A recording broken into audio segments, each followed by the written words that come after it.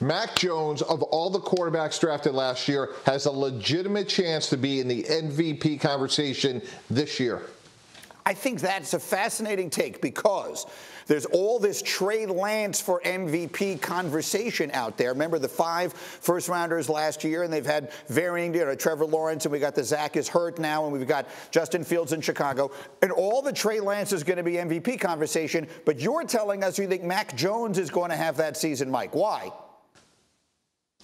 Because he had a great year last year. He stood toe-to-toe with Tom Brady, got his team to the playoffs, played well in the playoff game, and they have a great offensive line, 2 really good running backs, 2 excellent tight ends, and an underrated receiving core. They brought over Devontae Parker, Jacoby Myers. They're going to be better at receiver than people think. And I do think the play calling situation, which we made a lot out of, will work itself out, led by Matt Patricia. So when it's all said and done, Mac Jones is the second best quarterback in the AFC East. They're going to go to the playoffs, and they're going to exceed expectations. All right, so if I may channel a Hall of Fame wide receiver, hey, Sam Acho, did Michael say something crazy?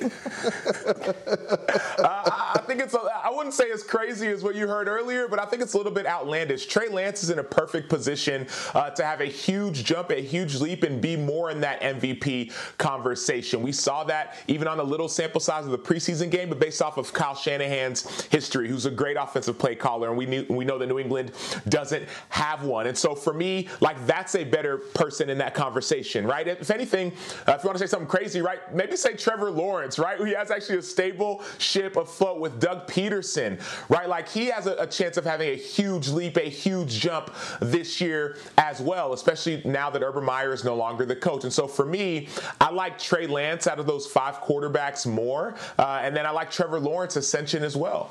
And then we get to the Mac Jones of it all, which is interesting, and that's the reason I liked this take, because it does, to that point, fly in the face of what I feel like everyone else has been telling me on this show for the last 6 weeks. Graziano, what do you think?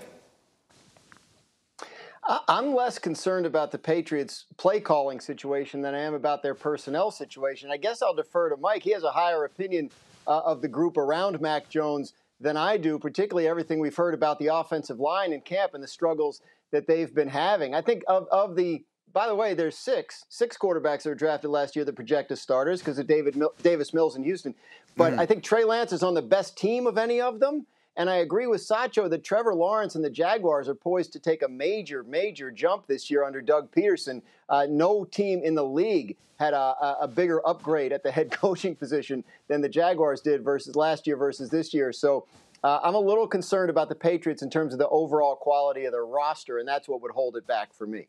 Well, that's what I like about it, Mike T, is that you are kind of on an island here. You are standing with this, and you're going to ride it all the way, and we'll see. You may very well turn out to be right, but I don't think most people think of us the way, Mike T, that you do.